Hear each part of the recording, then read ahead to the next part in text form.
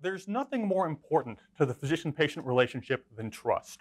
An important part of that trust is our patient's faith that we will never reveal the extremely sensitive information that they tell us during the course of their care to anybody else. It's that faith that makes nurses and doctors the most trusted professionals in America. And to enable that faith, my med school classmates and I, almost a decade ago, all swore the UCLA Healer's Oath and promised that we would never reveal our patient's private information.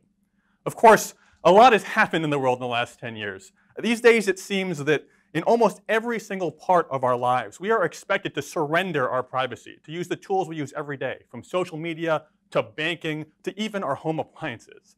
Sometimes it seems like healthcare is the last bastion of privacy we have left. And what has caused this Armageddon in privacy?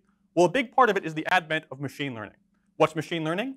It's a methodology by which you can take data you've collected from many, many people and use it to train a valuable predictive model.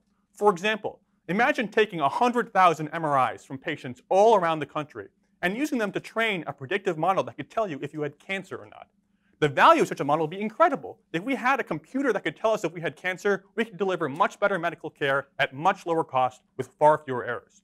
But if the price of that algorithm is that we have to give up the last bastion of our privacy, is it really worth it? Or is there a better way? And of course, here at UCLA, we're working on a better way, and it's called Federated Learning. Here's how it works.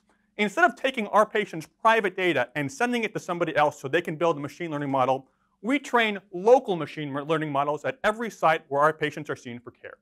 We use whatever data is available locally, and once we're done training it, we sprinkle it with a little bit of privacy-preserving noise to de-identify it from any patient information. We then send all of those local models to a global federated server where we aggregate them into a global model that takes the best part of each local model and combines it together. We then take that global model and send it back to every site where we continue to train on new data that they collect from their patients. And we iterate this entire cycle over and over again until we have the best possible global model. And importantly, along the way, we have never revealed our patient's private information to anybody else. Here at UCLA, we're trying to validate this approach by forming our own little mini federation comprised of ourselves, the NCI, and SUNY. And together, we're trying to build a federated model to predict whether or not there's cancer or not in a prostate MRI.